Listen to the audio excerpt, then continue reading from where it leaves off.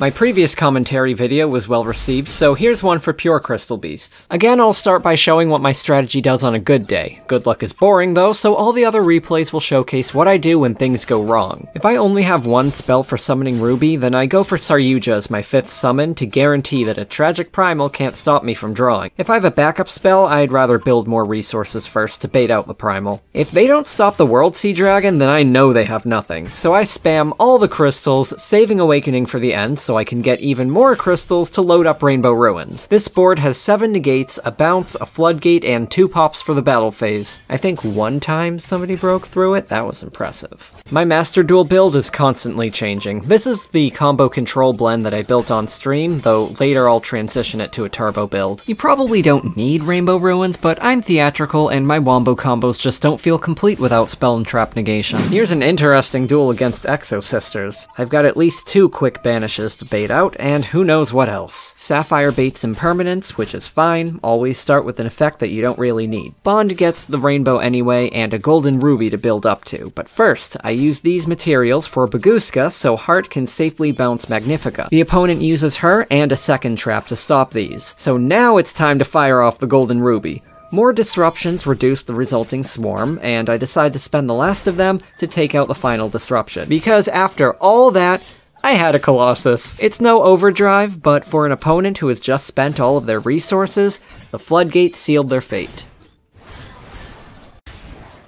This duel started by playing Fire Emblem for 10 minutes until I heard the phase change sound effect. Rainbow Dragon has an unexpectedly easy matchup against Snake Eyes because they focus on just spamming so many bodies you can't possibly attack over them, but Rainbow Overdragon only needs 1 attack to win, and it can also reset the board during the battle phase. It doesn't care how many monsters you summon. At first I wanted to use Valence World to take out their field spell into Apollo, but I figured I could still bait out SP and Promethean Princess while going through Heart to bounce Apollo. I wondered if I should have gone for Salvation in the Valence Worlds here instead, but it worked out well. See, I was going to use Golden Rule to place Ruby, and then go through Ancient Fairy Dragon to get Valence World to summon the Ruby, but I forgot that I don't run Ancient Fairy Dragon in this build, nor Crystal Beacon because it's combo control, which meant all of my spells had now been spent.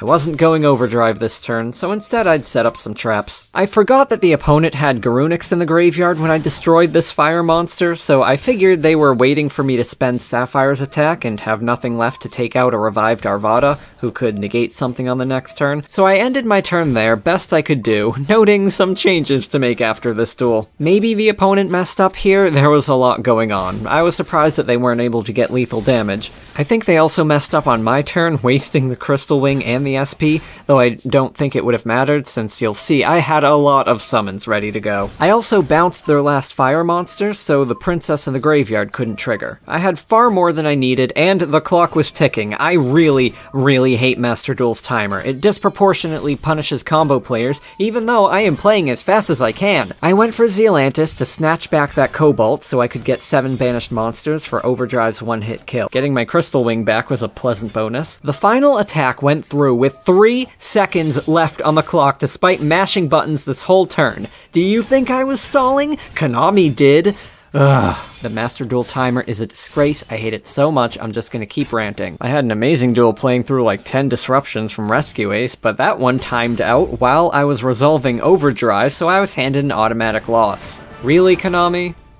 So I decided to make some changes, away from the silly deck I'd been using on stream, and toward a more serious turbo build. I've had great matchups against Rescue Ace so far. Here's an example of how Heart helps to play through Disruption, especially when I can follow up with Golden Rule. Unfortunately, I had just removed the second Ruby from this build, thinking I wouldn't need it, but if I did have that Ruby, I could have used Beacon to keep on swarming. Instead, I could only grab a Miracle that wouldn't be enough. It was also stupid of me to crystallize that Sapphire. I could have had space to search for Bond and gotten to 7 crystals, Crowsheep and Overdrive, which SP couldn't have stopped, or I could have just left that space open to get Heart back on the field, bouncing something off of Miracle's destruction, and maybe surviving the next round. I've been in such a rush to make this week's video, I've had too much on my mind to duel properly.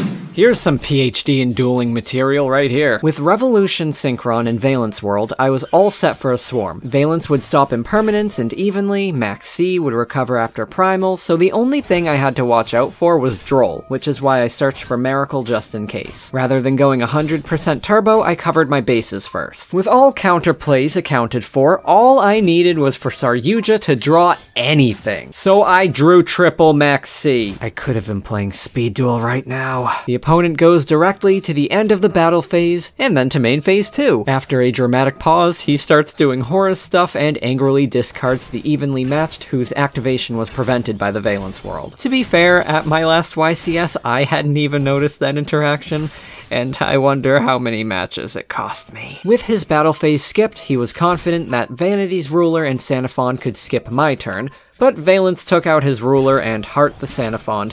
Double rainbow to the awesome. Don't try to lock down Crystal Beast, it ain't gonna work. As a TCG player, this was my first time seeing the Fire King courtier in action, and wow, she's nuts! With a handful of spells and plenty of practice against the rest of them, I wasn't worried. This looks like a lousy board, but Fire Kings can make a little go a long way. I started by triggering Heart without spending a summon. I didn't bounce the island because erupting the volcano actually helps pure Fire Kings. I could handle a board wipe too, so I bounced the only unknown. This forced the Skyburn, a little too early for it to be optimal. Negating the Sapphire here seems dumb, but it was actually a great move. With Heart destroyed and Bond spent, it seemed I had no way to get more Crystal Beasts. I hadn't searched Ruby, so I probably didn't have Golden Rule, or even if I did have it and some other monster, I wouldn't be summoning Ruby. Well, I was able to get Rule and Awakening, but I didn't quite think ahead. I placed Ruby thinking I'd use the Awakening to get Valence World, but apparently that wouldn't have hit 7 crystals. I could have placed something other than Ruby and used Awakening to summon Ruby from the deck. So I had to change course here,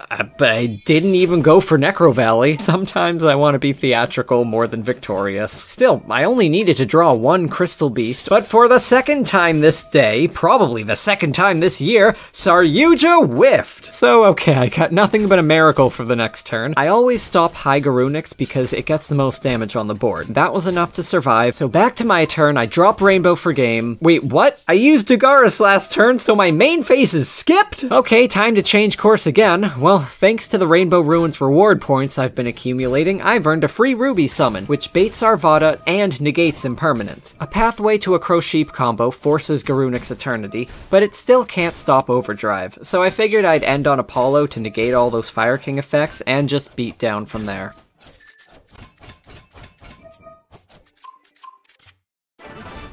With a Golden Ruby combo and talents, I could muscle through pretty much anything but impermanence here, and with 2 normal summons to spare. People tend to drop their primals when they see World Sea, so I should have summoned that before spending Valence World, but live and learn. The talents did indeed draw into more options, 2 spells, so I was able to go full combo anyway. If I didn't have the talents, I would have played more defensively. I just really don't want to risk a board breaker. Primal rarely stops me. A combo control build can pivot into traps, and a turbo strategy can use extra summons like Beacon and Valence to keep going anyway. The token also makes for good link material. They were playing Fire Kings and used the quick spell to destroy Apollo. I let it through so I could hold on to Miracle in case of board breakers, because I can handle the monsters.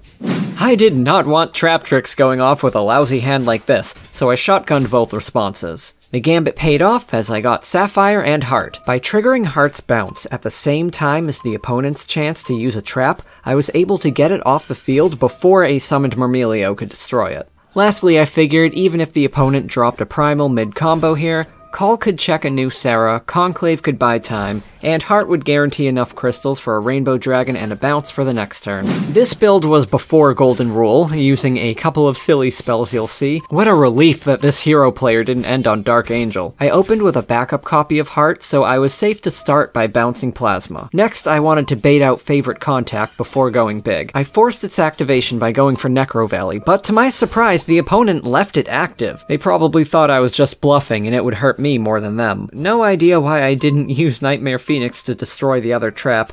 I think I wanted to use Aegis's Destruction to free up monsters for Overdrive, but I was gonna end up with an extra Sapphire anyway, so I guess my math was off. Well, the trap never flipped. I'm loving the Nemesis engine because I don't have to worry about names getting lost, and because that also means I can cut Amethyst. I don't have to worry about accidentally hitting 8 names anymore, and this frees up so many brain cells. I hope you found this commentary enlightening. Personally, I think my IQ has dropped about 20 points from how much Master Duel I had to play this week to make this video. If you'd like to see more Crystal Beast weirdness, or general Yu-Gi-Oh! Insights, or even just watch me suffer on stream, check out my channel. I make at least one new Yu-Gi-Oh! Video every month, and unfortunately I'm not running out of ideas.